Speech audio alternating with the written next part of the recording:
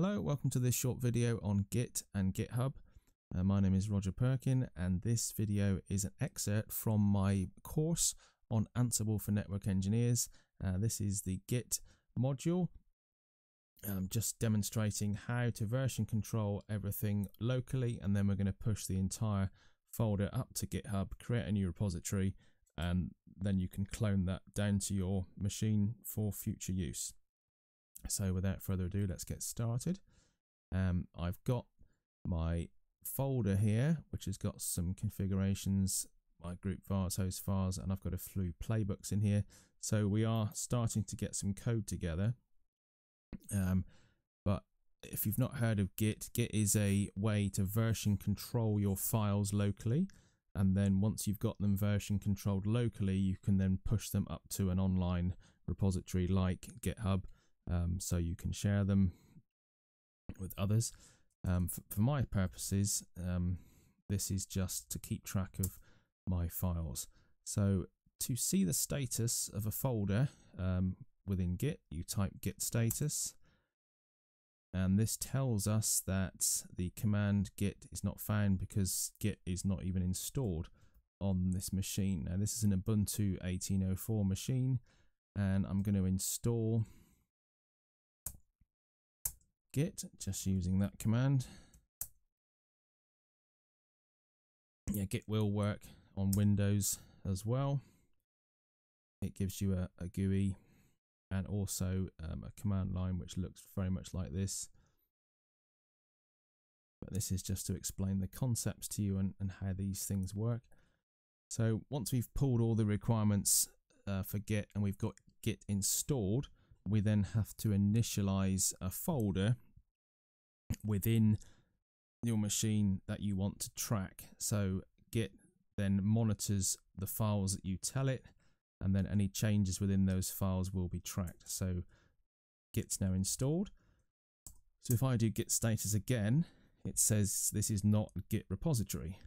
So to turn this folder into a Git repository, I do Git init. This now has created a Git repository. And if I now type Git status, you can see I have all the files, but they are untracked. So all the files are red, they're untracked. So again, at this moment in time, Git is not monitoring these files, it's not tracking any changes. So what I'm going to do is, let's add a file. So if I add ansible.cfg and now do a Git status, we can see that one file has been added, but it hasn't been committed yet. So that means that the file is just ready to be committed. And if I was going to commit the file, I would do a Git commit and we push it in. But first of all, let's get all of these files in. Now you can add them one at a time, or the easiest way is to do git add -- all. Now we do a Git status and all the files have been added. Now we need to commit these files into the repository. So we do a Git commit, and again I'm going to do a -- all, and we have to put a message that relates to this commit. So I'm going to say this is the first commit.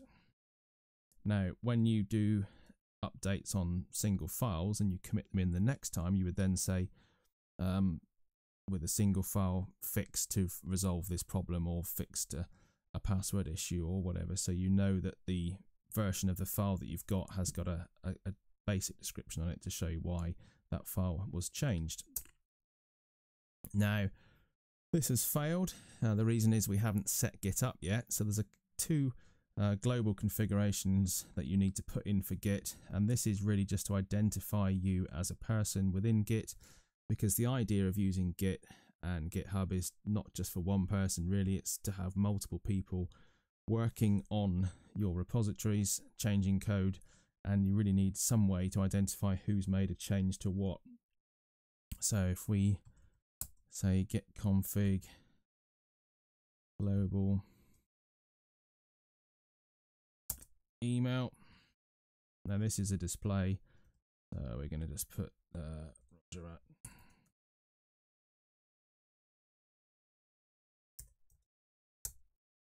email and then get config global user.name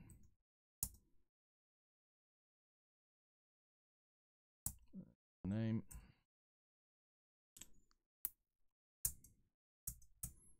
Okay, now we can push that commit.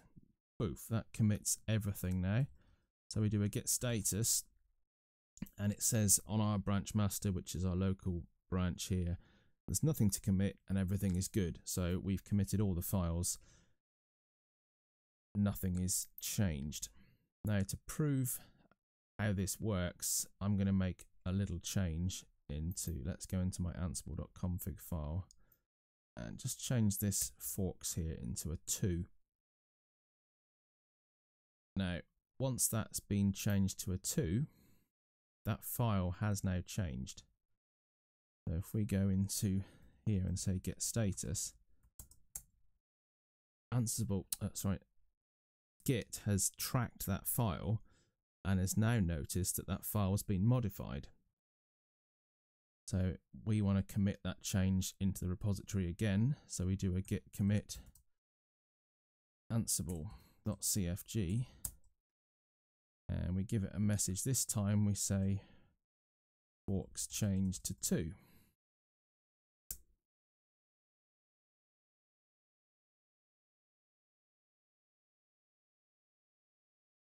And I didn't specify a -m. There we go. So now that has added that change into the repository. So even though we've got a single file, so I've got one file here which is ansible.cfg, and this file has now been changed, and I've updated it to change it to here. Within the Git repository, I've now got 2 versions of that file. It's the original version and this new updated version. And then if I want to, I could roll back to that version. This prevents you having to have all these different elements, like having ansible.config version 1, version 3. You just keep the same file name, but within Git, you've got more options to roll back. Now, I'm not going to go into the details of how to go into the files and how to restore them.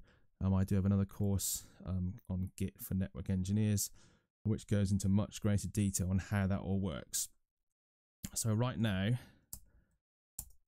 we have got everything working locally on our machine. Now, this code is here, but what I really want to do is get this code up onto GitHub and into a public repository. So let's just go into my GitHub, and this is here, github.com/RogerPerkin. There's me. So I now need to create a new repository on GitHub. I'm going to click new over here, and we're going to call this AFNE. So this is playbooks and configurations from my Ansible for Network Engineers course. And we create that repository. So this has created a public repository. And then it tells you here how you can get the code up. So what I want to do is I want to push an existing repository from the command line. So I'm going to define now this public repository. So I've got my local repository here, which has got no clue about where to upload to. So I'm going to say git remote add, and this is going to be into this Git folder. So that's gone and set up now. And then the next one is to push all the configurations, all my files, up into that folder. We do that with Git Push, and it's saying with the origin as the master. So this is saying what I've got locally, push it up to the folder on GitHub. Now this will prompt me for my name. and the password. And that now pushes all of the code up to the repository. And just to check, we'll go back into the repository and click on there. And you can now see all the code has gone up to the repository. Here's all the playbooks, all the code, and it's in this folder. And you can see that message when I change that forked to 2, that one's there.